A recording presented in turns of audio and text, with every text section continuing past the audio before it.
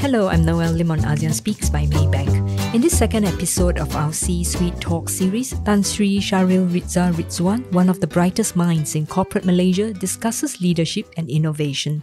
He is currently chairman of Axiata and was managing director of Khazanah Nasional and CEO of EPF. Speaking to him is Datuk Fadil Muhammad, the CEO of Maybank Investment Bank. Thank you, Shahril, for being with us. Having known you some 20 over years, when you were a lawyer at Dana Harta, I have watched you propel into various leadership roles, including at MRCB, EPF, and Khazanah. What would you say is that one core value that leaders must embrace? For me, I think, especially if you're going to be a leader across different organizations or industries, the main thing which I found has been very useful for me has been the fact that I've always been willing to learn and to adapt. And I think that sense of adaptability to circumstances, and especially as markets shift around you, is very important for a leader, especially today. When you think about how leaders respond to the world and how it moves around them and their own longevity as leaders, it's really that ability to shift, adapt, and to learn all the time. And I think that's one of the key things, which I think has been very, very useful. And as a subset to that, I think the other thing which I found has been useful in my own leadership journey really has been an ability to communicate clearly with the people around me, both in terms of, I think, of what the expectations are, right? In terms of basically the organization's vision or its values, and also being able to very clearly respond to them in terms of their own problems, and encouraging, I think, an honest debate, an honest discussion around me. From where I sit, Maybank, as I've always said, is a very institutionalized organization. And institutionalization takes time. A lot of it is embedded by the culture that leaders bring to the organization. You have witnessed corporate Malaysia evolve from entrepreneur-driven companies to becoming institutionalized. Where do you think we are in our corporate evolution? I think just like most markets, right, you do need to have a good mix of both entrepreneur-driven organizations because they tend to be much better at both responding to the market in terms of basically of at innovation, creating new products and services, and also organizations which are more institutional, providing stability towards basically their core businesses and the markets that they operate in.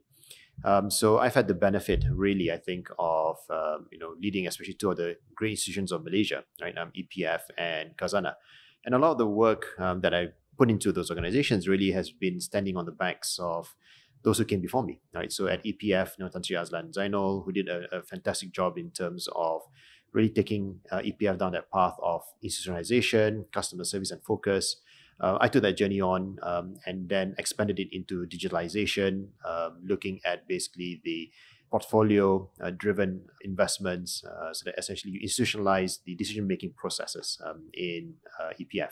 Khazanah, again, and I had the fortune of carrying on the good work of a good friend, Tan Sri Azman Mokhtar, and just taking it to a different space in terms of basically thinking about, okay, now that we've established Khazanah basically as a sovereign wealth fund and a name, how do we then institutionalize the decision-making process, take on a lot more elements of risk management into the investment process, how we think about how we deploy the money, and at the same time, the work that's now being carried out by Khazanah, which is thinking through, for instance, its role as both a sovereign wealth fund in terms of advancing the government's requirements of local investment, strategic investment, at the same time balancing a commercial portfolio and a need to return a good commercial return on the assets that's invested.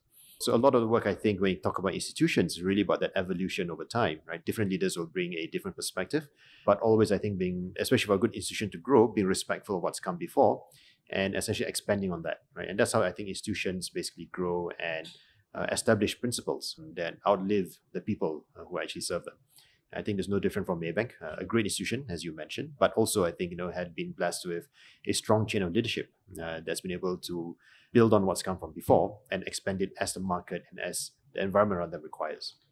In the 70s, we were a very agriculture-based economy to the 80s, 90s, where we saw industrialization. Thereafter, growth of electronics, services, oil and gas services, and now Industry 4.0. As chairman of Axiata and in your previous roles, You have insights on the digital ecosystem, and I'd like to get your perspective where you think Malaysia today stands vis-a-vis ASEAN markets like Singapore, Indonesia, Vietnam, and where are we on the curve? Are we at an inflection point? Clearly, I think the whole world is moving down a path towards greater digitalization, usage of data, and interconnectedness, right? And the network effect of having as many people, organizations, services digitally connected and together is going to be hugely important. So at Axiata, as chairman, I work with management to think through the strategies required, not just in Malaysia, but actually in all the markets that we operate. And the benefit, I think, of an organization like Axiata, we are able to see essentially what's happening in other markets, what's around us. One of the dangers, of course, is always that if you're too domestically focused, you lose sight really of what's happening around you. So when I look at what's happening in the markets around us, it's quite clear basically that there are great opportunities arising in fast-growing economies such as Indonesia, which is structurally poised, I think, to become really a fantastic market for investors and for consumers alike. It's the job really of companies like Axiata, even Maybank, people who have a footprint in Indonesia, to really think about how we deploy capital effectively to capture really the market that's there and help that market to grow as well. I think, there's always a symbiosis between profit-seeking as a company, actually creating an environment so that your own customers and the services that you offer can actually benefit and thrive in those markets. So when I look at Malaysia's pathway on digitalization, we were a very early leader. If you think about what we tried to do with Cyberjaya and introduction of e-government services and stuff like that, my sense basically is that other countries really have caught up with us already. In some ways, maybe are even accelerating ahead. What I think is good about Malaysia is that we have very strong institutions which are providing, I think, the right kind of framework and regulatory framework to allow for a more sustainable growth. The path really is, I think, very, very clear. I think, we have to increase our digitalization efforts. So I think the government also recognizes that, and that's why the push towards having 5G coming in is going to be important. I think 5G provides new opportunities, but the reality basically is that even under the existing 4G environment, we can already connect a lot of Malaysia. The gap now really, I think, is that push towards interconnectedness of data, of basically digital services, making it pervasive throughout ordinary life while still maintaining, I think, cybersecurity and also educating the public on how to, both sustainably and securely use those services that can be available. So if you look at India, for instance, really made a big leapfrog ahead on digital services and has the benefit as well of having a lot of talent. It's a big country. They can produce a ton of engineers and, software coders every year to the point whereby I think, they can really accelerate their own digital adoption and environment. So we need to look at that. I think, the main thing I think really holding us back is that, we're not really producing enough local talent to actually provide or to do the services and the software writing and everything that we need to do. So we had to overcome that either through outsourcing to other countries which have the talent or have a more liberal policy of importing talent into Malaysia. So Singapore has done that. If you look at Singapore, they have a very liberal policy about bringing in talent that's required for their digitalization. And that overcomes any natural shortage of local resources to do so. So we need to think about doing the same as well. We have to accept the fact that we have a limitation in terms of natural resources, in terms of doing this kind of thing. So we have to overcome that. You have to get past, I think, some phobias around allowing too many expatriate talent into Malaysia. We actually need that because without that, I think we'll be left pretty far behind. Do you see greater level of convergence between industries, telcos, banking, media? Certainly so. I think you're already seeing that, especially in the financial services space. Yes, there's been digital bank each license is issued, and we've been a recipient of one of those digital banking licenses. But the reality basically is that most banking services have already been transforming into a digital-led online delivery. Right, so even you look at Maybank, and Maybank probably has the biggest digital bank actually, right? With Maybank to You and MAE and everything else. That convergence is already happening, and it's driven really by the need for the service providers to manage and be more efficient in terms of their service delivery and also consumer demand. The consumer wants a more seamless experience. And that's something which, when I was running EPF as well, we recognized that and we really made a big shift towards digitalization to the extent basically that EPF today probably is the most connected financial institution in Malaysia. Almost everybody who uses an EPF service today is online, whether it's an employer or an employee. So actually, if you look at the EPF, it's probably the most connected financial institution in Malaysia already. It is said that mindset change is crucial for digital transformation. A lot of patience is needed with upfront investment, and results won't come overnight. In your opinion, how do management and boards need to evolve to help more traditional companies navigate this going forward in the future? From my own experience, I think it always helps if the senior management, right, and that's the CEO minus one, and at the board level, you have enough people who actually understand the importance of digitalization, who are convinced really on the future on that, and therefore are willing to make the kind of long-term investments necessary to do so. And I think boards need to have an honest conversation with shareholders to talk about basically that if you want to future-proof your business, you have to accept maybe some short-term impact from a higher rate of investment into providing this kind of platforms and digitalization of your own internal services in order to deliver a longer-term sustainable future. Hugely important, right? Because digitalization will also help in terms of managing, for instance, even your carbon footprint. You need to think about, and from an efficiency point of view, will digitalization help you to be more sustainable in terms of how you actually generate your revenue and your operational services as well. Organizations which think about digitalization both from a front-end customer perspective and a back-end employees as a customer perspective tend to do well, because you then get the buy-in of your employees when they understand basically how digitalization impacts their daily lives and how they do work, how it makes it easier for them. They're then able to translate that into how they then manage their customer base and make it easier for their customers as well. The late Harvard professor and innovation guru Clayton Christensen had advocated for large firms to set up separate business units to embark on disruptive innovation. It seems to me that's what Axiata has done. How do you look to nurture potential disruptive innovators and ensure that they don't get killed off prematurely? So there's different ways of doing it, right? I think organizations or companies which struggle with mass adoption of digital culture sometimes tend to use this as a methodology. Set up basically a separate business unit or outside of the chain of command that allows them to flourish and use that basically as a template that you can then maybe import back into the rest of the organization.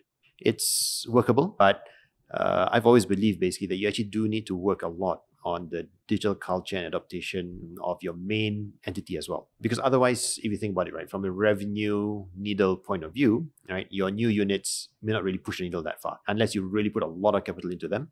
And then you then risk basically bifurcating the organization and having two separate organizations essentially. So it's always, I think, good to think about basically how that can help with your main organization's drive towards digitalization. And the reality basically is that sometimes you may need to think about who are the right leaders to promote in your main organization who are more willing to embrace and change, right? So as the world moves around you, right, and as digitalization becomes an imperative, not just internally, but from your customer base as well, if you don't have the right leaders in place who are willing to embrace it and change the organization, then you really have to think about whether you need to look at changing the leadership, the line managers, to get them to be much more innovative. That is basically a reality, right? Because even if you were to do a separate unit, unless there's willingness in the main organization to adopt what your agile units or whatever else you're doing outside are doing, right, you're always going to have reasons to change. In banking, we often talk about how digitalization can drive financial inclusion and by serving the unbanked. How do you see that within the telco industry? And maybe just zooming straight into what your thoughts are in terms of Boost and the strategy that you're looking at for that space. And can digitalization and the broadband infrastructure be as an equalizer? So I think there's ways to think about that as essentially a market that's underserved. But if you actually look in Malaysia as a whole, as a reality, Malaysia is pretty well banked. We have very good financial institutions, which have done a fairly good job really of reaching out to expanding their customer base, obviously in their own commercial interests to do so. Where is the space really then for digital banking, right? Pure digital banking. One basically is, I think, in terms of efficiency of delivery of services, turnaround times, lower cost of delivering services. But there's always a constraint of capital at the end of the day. Banking is not a pure software business, right? In order to make money, you have to lend out money. In order to lend out money, you actually have to have either capital or deposits to do so. So the constraint, or basically the natural barrier to entry for banking, has always been capital and the access to liquidity, right, to do so. The digital banking side of the business can help in terms of both ease of access and a faster turnaround time.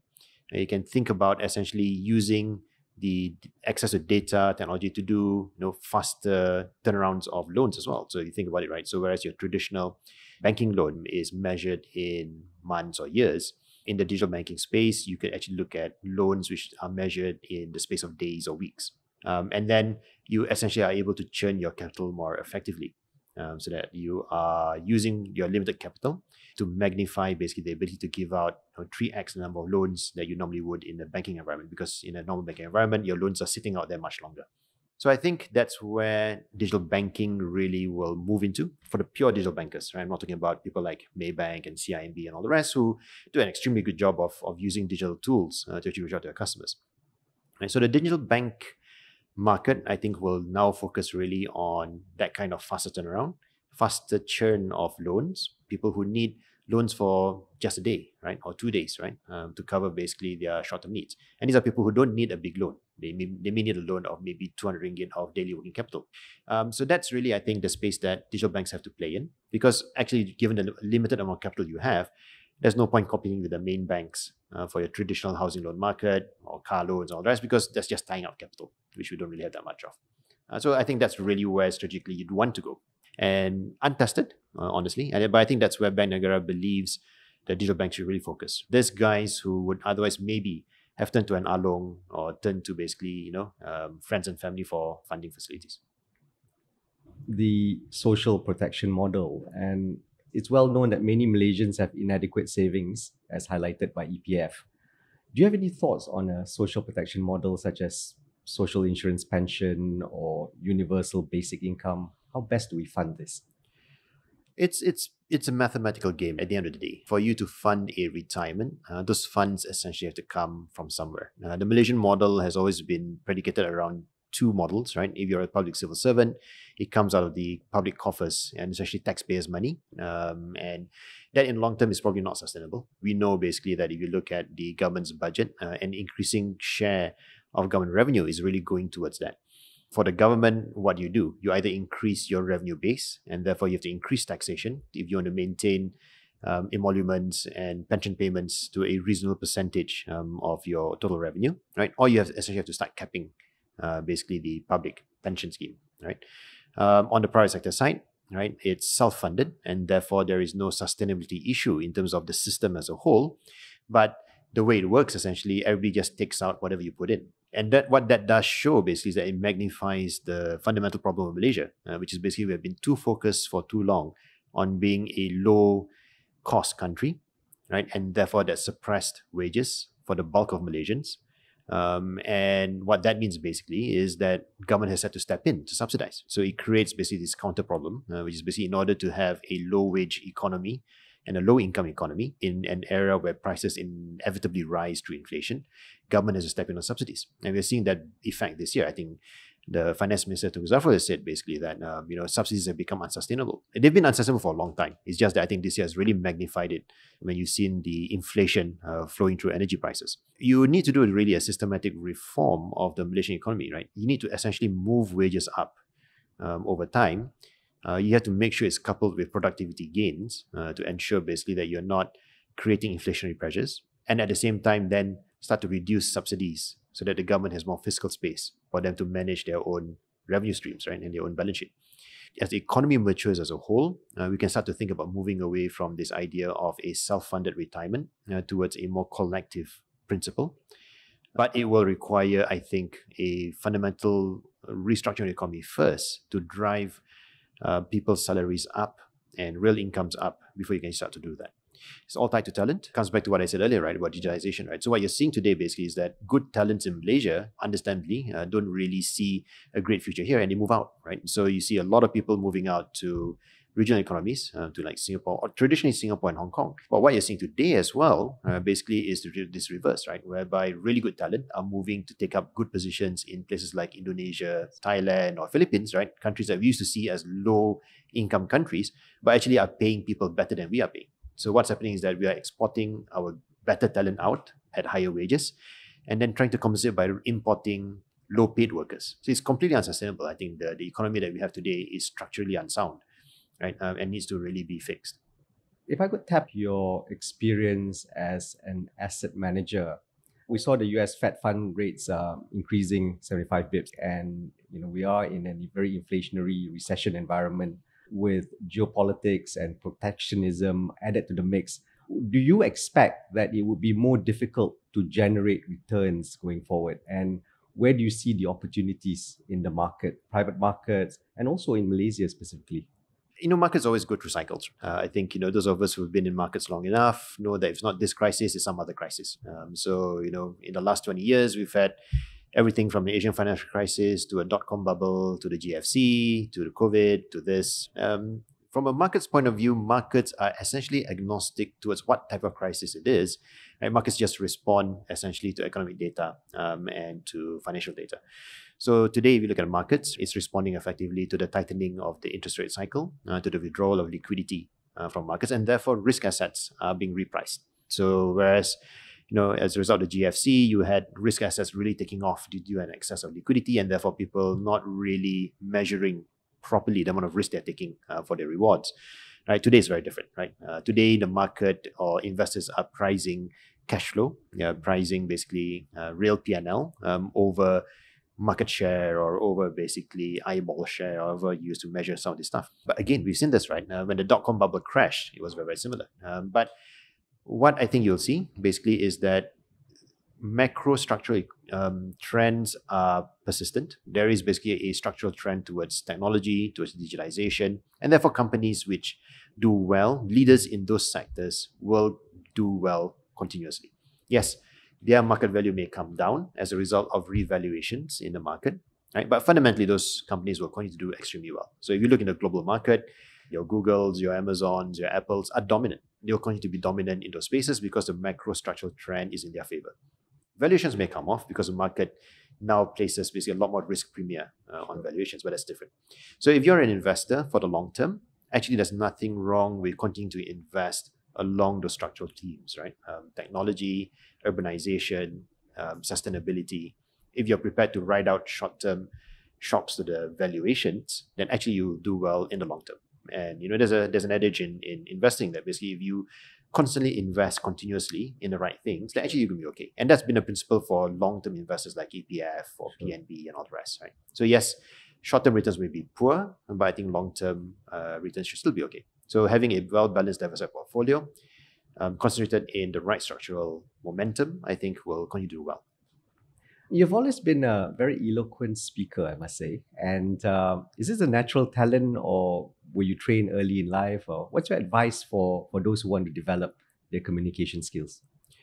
I think a lot of it is practice. I think early in my life, right, I've never been a natural speaker in that sense, because I've always been, especially when I was in my childhood and in my school days, a bit more reserved, a bit more shy. But I think over time, as you practice delivering to an audience, and especially in a corporate environment, right, delivering to your committees or to your boards, right, you do develop this over time. So the only encouragement I always do is to try and encourage, especially younger team members, to take whatever opportunity they have to be able to present.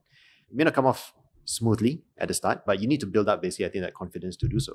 So I'm not naturally an extrovert or a social person, but I am comfortable, I think, today in doing so. But that's through many years of doing it. Lastly, you're too young to retire from full-time work. So what are your plans? More board positions, more game conventions? What are you up to? What I'm doing today is quite good in the sense that basically I'm involved in an industry which is at the forefront of digitalization and communications, going through its own challenges, obviously, right? And that's why I think it's interesting for me to be able to help the board and management to think through strategic ideas and positioning of what we do. I am still basically finishing off my work at Malaysia Airlines, where I was helping them with the restructuring post-COVID. And that I think will be coming off in the next few months. But other than that, I've been happy to help whenever the government asks me to provide some advice on key matters. So I'm working on some things like healthcare reform, financing, stuff like that. Things which I think are both interesting and which has a longer lasting impact on people's lives. And that's really what I'm planning to do with my time.